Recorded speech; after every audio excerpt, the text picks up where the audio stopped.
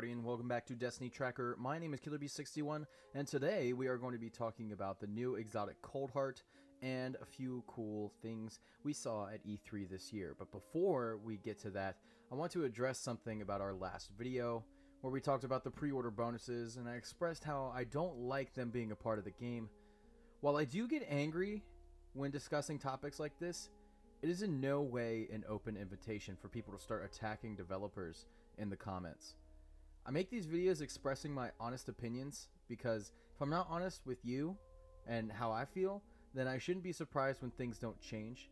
But that being said, no matter what level of salt, you should always be respectful, because even though you may not agree with the practices of a company, I understand that deals like these are necessary so that at the end of the day we can get a sequel to the game we love so dearly, and they can get paid a decent salary.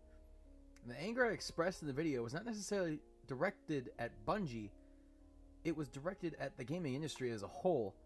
I've been a gamer for a long time, and those kinds of things we discussed are starting to become the trend for major companies like Sony, and that is what I'm upset about. We have an amazing community here on the channel. I just wanted to say publicly that yes, we can get passionate about things, but at the end of the day, we're all one big family that loves you guys, and we love this game. So now, that being said, back to a high note, let's get back to the video. At E3, we finally learned the name of this bad boy right here, Coldheart. We don't know for sure what it does, but it is some kind of fusion rifle, and it seems to have a similar visual design as these cannons the Cabal Colossus have now. It looks big, it looks bad, and it looks scary, and I can't wait to have one. But the real star of the show right now is the new linear fusion rifle we got a peek of, because we know a little bit more about this.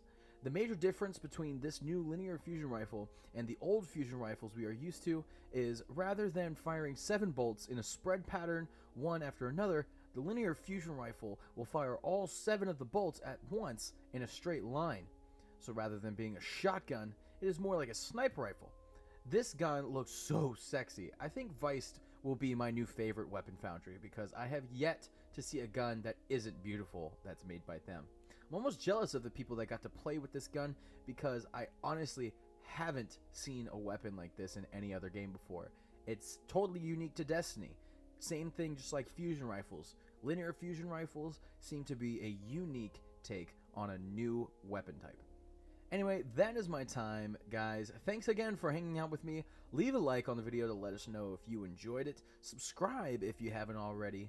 And comment at the bottom what you think about these new weapon types. And what do you think Coldheart is going to do?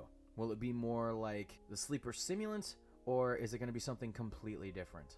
Once again, guys, my name is KillerB61. Have a great day, Guardian. And I will see you in the next one.